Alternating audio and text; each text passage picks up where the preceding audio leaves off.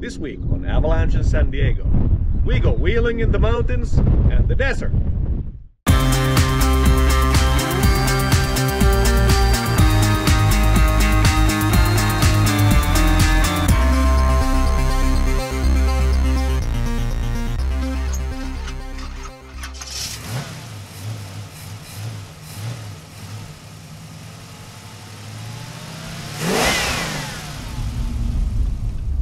This film starts a series of beginner off-road trail guides to Anza-Borrego Desert State Park. Grapevine Canyon Trail connects Ranchita and State Route 78 through a mountain pass. We start at the Montezuma Valley Road in Ranchita and take Wilson Road through residential neighborhoods down the actual trail. The actual starting point of the trail a couple of miles west is on private property and cannot be passed through. There is an alternative access a few miles east through Jasper Trail, which is completely inside the state park. But we did not check if it is open to vehicle traffic. The first 4 miles of the trail can look a bit sketch to the city folk. There are horse ranches and homesteads scattered along the dirt road down to the state park border. Respect the signs, and don't be a tiny Richard driving through. We rate this trail 1 out of 10 for beginners.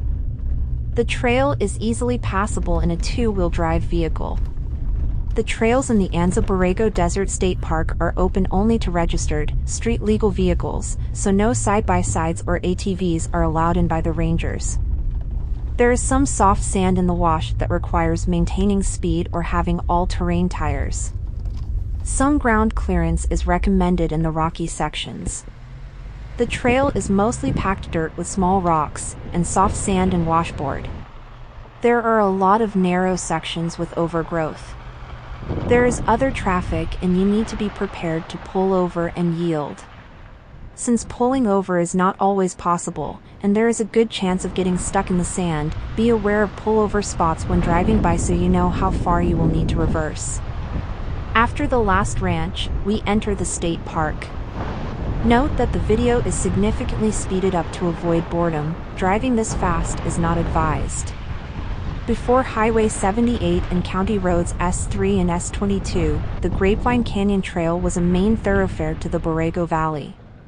Horses and wagons went eastward through the Narrows and then up what is now the old Borrego Valley Road. Even before that, the northern and southern bands of the Kumeyaay Indian tribes inhabited this area. The tribal boundaries lay close to the San Felipe Creek near Yaqui Well. Some used Yaqui Well as a winter camp for gathering and processing food. In 1929, San Diego County built its first prison road camp or honor farm close to Yaqui Well. The officials planted tamarisk trees to offer some shelter, and today this is the site of the Tamarisk Grove Ranger Station and camp located at the western end of the trail. The prisoners used hand tools to create the first roadbed along the San Felipe Creek. In 1933, it became California State Highway 78. The best timing to visit the area is in the winter, between November and April. Summertime can get dangerously hot, and hiking back to the road after a breakdown or getting stuck can prove fatal. In wintertime, the biggest danger is flash floods, the silent killer. Since flash floods start up on the mountains, the weather front may be far away from you and still get you pants down. Check the weather before going. Rattlesnakes, scorpions, and other critters call the desert their home, and they don't like stepping on. The trail is not well marked in the wash, and it is easy to veer off the main trail. Near the end of the trail we arrive at Yaqui Wash Primitive Campground. The campground is located fairly centrally in Anza-Borrego and offers a convenient spot to camp for the night near Borrego Springs. If nearby Tamarisk Grove Campground is booked up, you can use Yaqui Pass as a backup. There are plenty of places to boondock in Anza-Borrego, but if you are looking for a place where you can be sure not to get a vehicle stuck in the sand, this is a good bet. Other than being at a slight angle, it's a perfect place to roll up and camp in an RV. During the cooler months, bighorn sheep are known to roam in the mountains near Yaqui Pass, and lucky campers might catch a glimpse of them. There are several nearby hiking trails, including Bill Canyon Overlook Trail, which starts at the campground.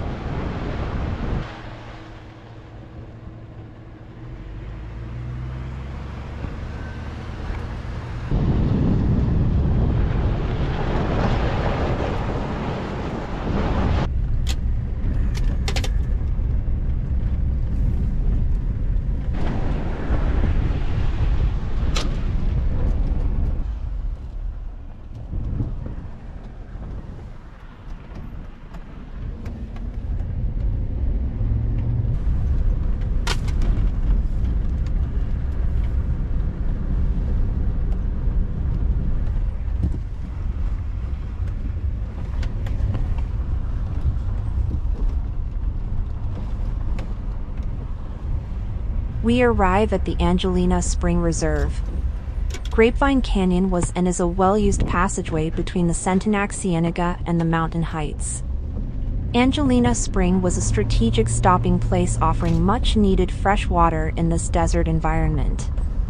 It was used by native peoples on their seasonal rounds and by cattlemen annually moving their animals between the mountain and desert pasturage.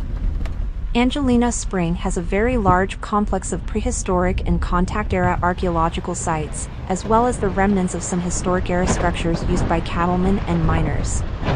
Native people now use the cultural preserve area for gathering and educational visits. Several locations of cremated human remains are known, and the area has been nominated to the Sacred Lands Files of Native American Heritage Commission. The road to the spring is now closed to vehicle traffic, and no camping is allowed within the preserve. The Grapevine Canyon Trail itself is not a part of the reserve, and it is still passable.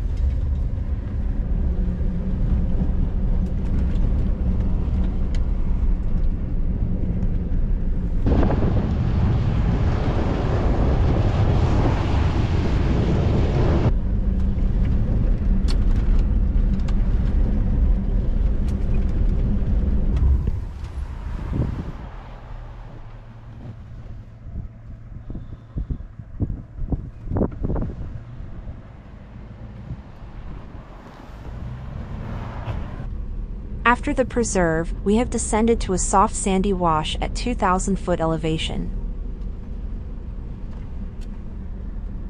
After a little past the halfway point, the trail meanders through the wash over a relatively level ground for the rest of the way.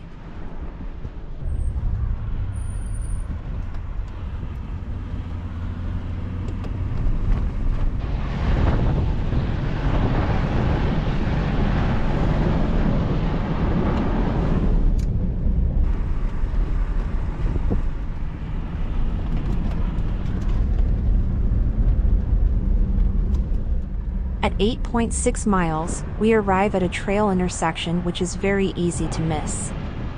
The Grapevine Canyon Trail turns left here, and the road that goes straight would take us to the State Route 78, about 2 miles from here. The boys naturally miss the turn.